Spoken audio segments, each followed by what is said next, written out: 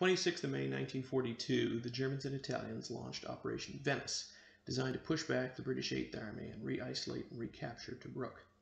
10 days into the battle, the 5th of June, with most of the action raging around the infamous cauldron south of Gazala, the 1st South African Infantry Brigade staged an attack on the German supply lines at Al Hamza and the Italian troops safeguarding them.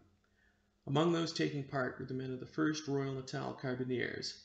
One of their platoons mounted an attack on an Italian strongpoint but took heavy fire, and the platoon commander, Lieutenant Douglas, fell wounded. At this point, 25-year-old Sergeant Quentin SMYTHE, although himself wounded in the head, took command of the platoon and led them in the attack. The strongpoint was captured, but the platoon's troubles continued as they were fired upon by an Italian machine gun nest. Sergeant SMYTHE moved forward himself, destroying the position with grenades and capturing the surviving crew. The platoon continued its advance, but was met by an Italian anti-tank gun.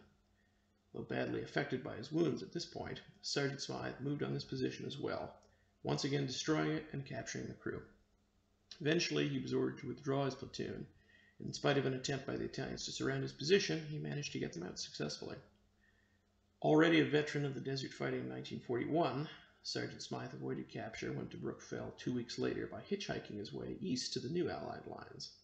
He received his VC in September. The next year, he took his commission and returned to South Africa, where he spent the rest of the war. Once the war was over, he went back to farming, being married 3 times and having 4 children before his death in 1997.